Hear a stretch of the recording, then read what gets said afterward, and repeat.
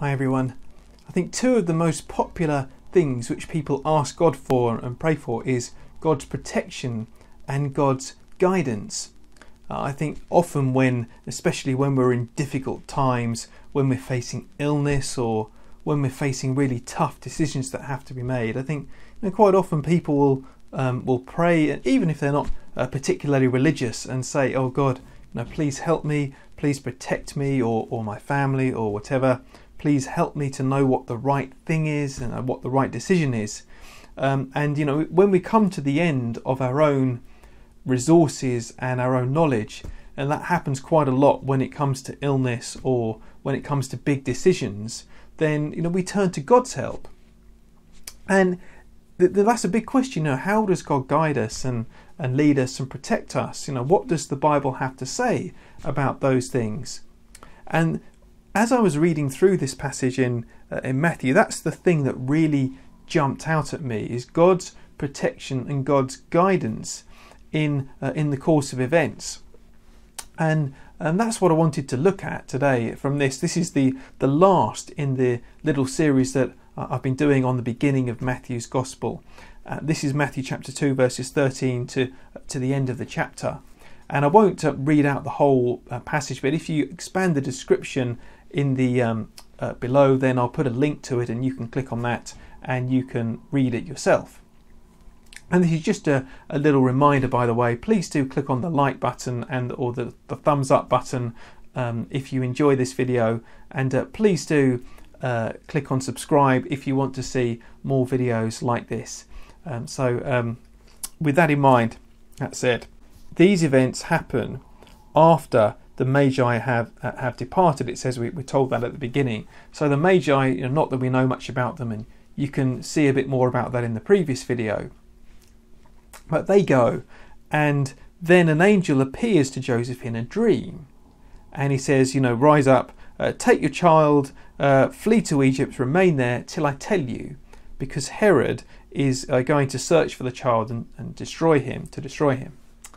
And so that's what Joseph does. He takes Mary, he takes Jesus, and he flees to Egypt and stays there until Herod dies. Now, appearing to Joseph in a dream is something which he'd done before. God had sent an angel before to Joseph in a dream. And that's often the way that God works in the Gospels.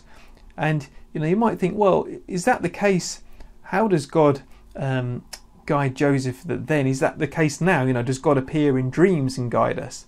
I think certainly God can do that. You do hear tales from time to time of people seeing things in dreams and being led to do different things. I have to say, I don't think it's a very common thing. That I wouldn't expect God to or an angel to appear to us in a dream. You hear of it, for example, sometimes in Muslim countries where people can't hear about Jesus, but they see a vision of Jesus in a dream and they turn to him through that. That's sometimes how it works. But dreams can be a way of God working. But I think the important thing is that God directed them in this very unusual set of circumstances, and God kept them from harm. He directed them into the right place at the right time. But the bit which I find even more amazing is that the little line which Matthew puts in, he says, "This was to fulfill what the Lord had spoken by the prophet, out of Egypt I called my son." Again, isn't it amazing that God didn't just guide them and direct them, but it was even planned in advance. God had put a prophecy in the Bible several hundred years before the time of Jesus to predict just this event. That's amazing when you really think about it, isn't it? How even well in advance God knew what was going to happen and prophesied what was going to happen. Well, let's move on. So Herod, he does exactly what the angel predicted, and he's mad that the wise men tricked him and went back another way, and he orders the slaughter of all children, or all male children under the age of 2, according to the time that he got from the wise men. So So presumably Jesus must have been sort of around the age of a toddler, under 2 years old by this point. It's just another reminder that the Christmas card image that we have of Jesus the baby with Mary and Joseph in the stable with the shepherds, with the wise men all there, that's a wrong image. You know, that they weren't all there at the same time. The shepherds came on that night and then the wise men came sometime later. I know we talked about this in the last video, but it bears in mind repeating that so much of what we know about the Christmas story actually comes from Christmas cards rather than from the Bible. And Herod, you know, this is something which isn't really part of the Christmas card thing, is it? You know, the slaughter of children under 2 it's an absolutely horrendous thing to do. You know, Herod, the ruler, he was not a good ruler, to say the least. And sadly, we still see this kind of thing happening today. You know, that rulers slaughtering their own people sometimes. It's the kind of thing which happens. But yet even this event, it says, verse 17, then was fulfilled what was spoken by the prophet Jeremiah. A voice was heard and weeping and lamentation, Rachel weeping for her children, and so on. So you think, this is a terrible thing to happen.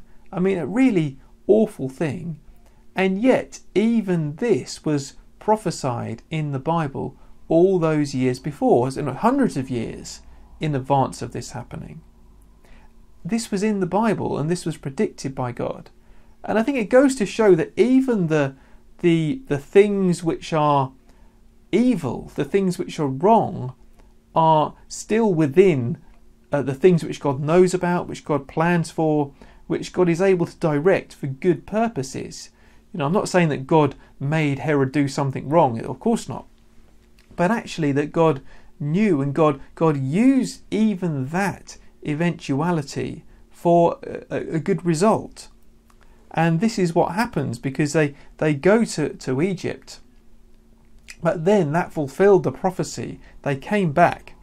And again, an angel of the Lord appears to Joseph and says, well, go and take the child and go to the land of Israel, because those who sought the child's life are dead. But because Joseph, he's a little bit scared of Herod's son, Archelaus, and so he is afraid to go to Jerusalem, but he goes to the district of Galilee, which was sort of a little district in Israel to the north, which was a little bit obscure and out of the way, you know, perhaps outside of the kind of places that Archelaus might be looking and might be near to him. And this is why Joseph goes there.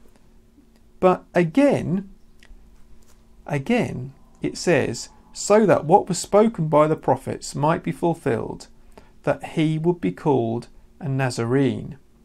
That was again prophesied by God, that Jesus would be called a Nazarene. I think all the way through this story, it's been within the control of God, hasn't it? And yes, you know, Joseph has been directed by dreams of angels, but even so, it's still been predicted, been prophesied all the way through what was going to happen, and that it needed to happen in this particular way. And God knew exactly what was going to happen.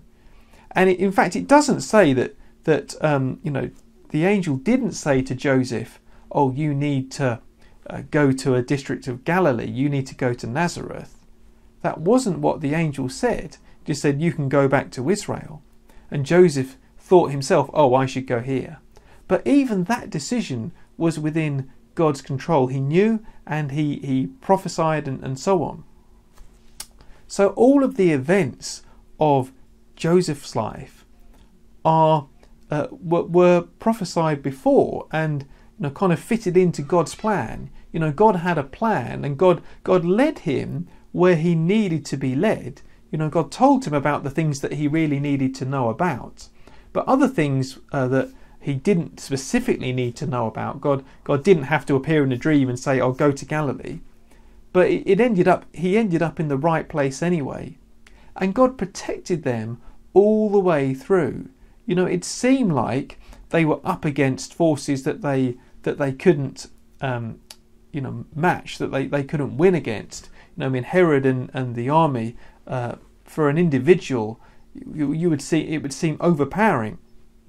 But actually, that's even there, God was able to look after them and protect them. And I think that this is the thing, that when we're looking to God's plan, He's the one who leads us and guides us and protects us. When we seek God, when we put Him first, when we look to do His will, He does lead us and He does guide us in the ways that we should go, and He protects us. Now, at the end of the day, nothing can hurt or harm us from sort of deviate from God's plans, even when it seems like the opposition is overwhelming.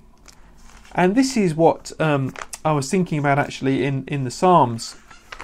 I like to recommend reading a psalm every day, and just this morning I was reading Psalm 121 when I come to it.